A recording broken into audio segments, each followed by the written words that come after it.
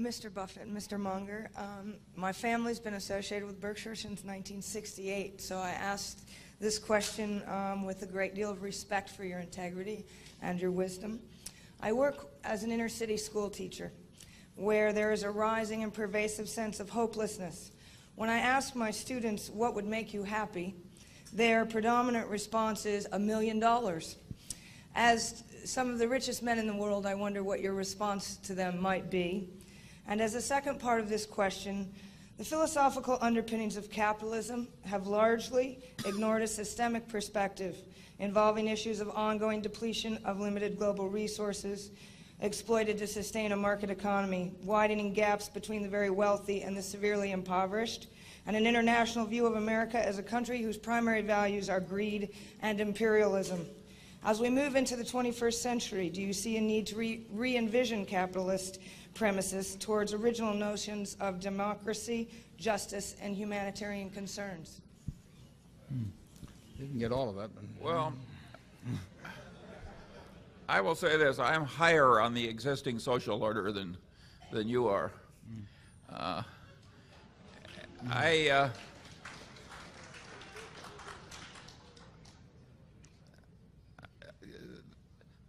There's always plenty wrong with a social order, and certainly there are places where ours is a lot more broken than it used to be.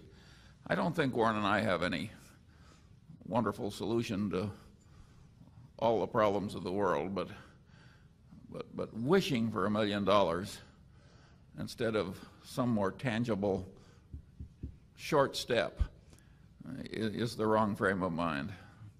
That isn't the way we got our $1 million. Yeah. Well, I don't. Warren might give a different answer, by the way. He's No, I would agree with the wishing for a job.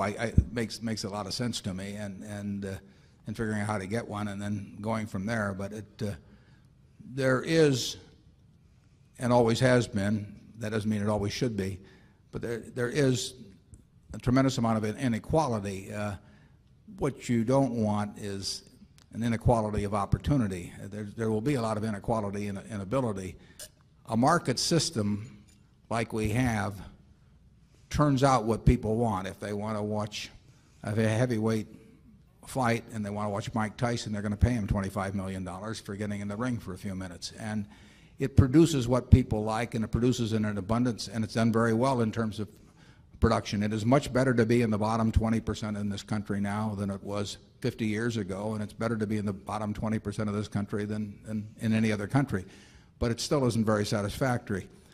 The market system does not reward. It does not reward teachers. It does not reward. It does not reward all kinds of people who do all kinds of useful things in any way comparable to how it will reward entertainers or people who can figure out the value of businesses or athletes or that sort of thing. A market system pays very big for something that will entertain them. People want to be entertained a good bit of the day, and pays better for people that will entertain than educate. I don't want to tinker with the market system. I don't think I should be telling people what they should want to do with their lives, but I do think that it's incumbent on the people that do very well under that system to be taxed in a manner that takes reasonable care of anybody that is not well adapted to that system, but that is a perfectly decent citizen in every other regard. And that is, I don't want to start getting into comparable worth in terms of how I tax, but I do think that somebody like me that happens to just fit this system magnificently, but wouldn't be worth a damn in Bangladesh or someplace, because what I have wouldn't pay off there. Their system would not reward that. I think that we get from society. The society provides me. This society provides me with enormous rewards for what I bring to the game. And it does the same with Mike Tyson, and does the same with some guy whose adenoids are right for singing or whatever it may be. And I don't want to tamper with that, but I do think those people who are getting all kinds of claim checks on the rest of society from that, I think there should be a system that where people who are not well adapted to that system, but that are perfectly decent citizens in every other respect, do not really, fall through the slats on that. And I think progress has been made on that over the last 50 years, but I think we're far from a perfect society in that respect. And I hope more progress is made in the next 50 years. I don't think the wishing for the $1 million, though, is that it doesn't work that way. I think, but if you are lucky enough to have something that the market system rewards, you do very well here. And if you're unlucky enough to have something it doesn't reward, you do better now than you would have 30 or 40 years ago, and you do better than in other countries.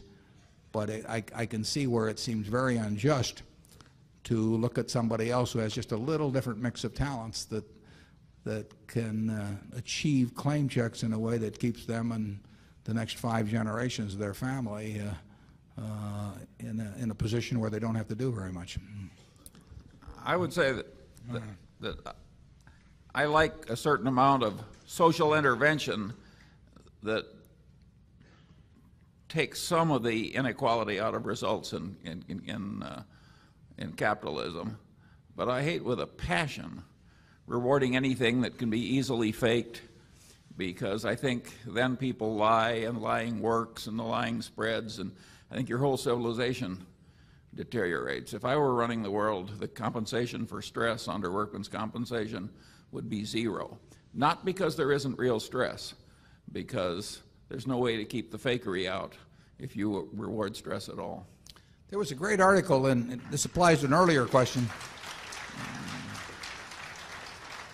There was a very good article in Forbes about 1 issue ago that showed the occupational profile of the U.S. At a couple of different intervals going back to 1900.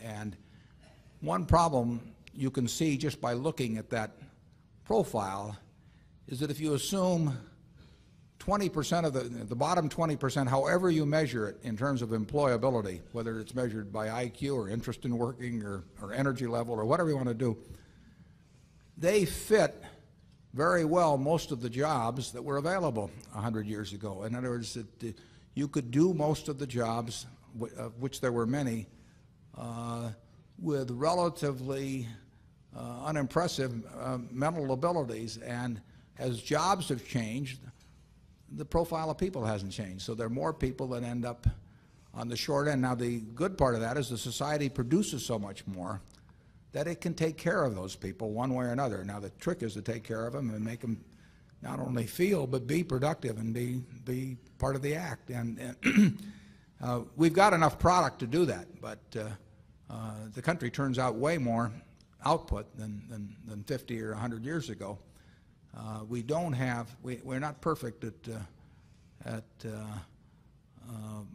figuring out how to make the bottom 20 or 30% in terms of abilities fit a new changing job profile. I really recommend you look at that Forbes magazine, because if you think through the implications of those charts, I think you'll see what social problems have to be attacked.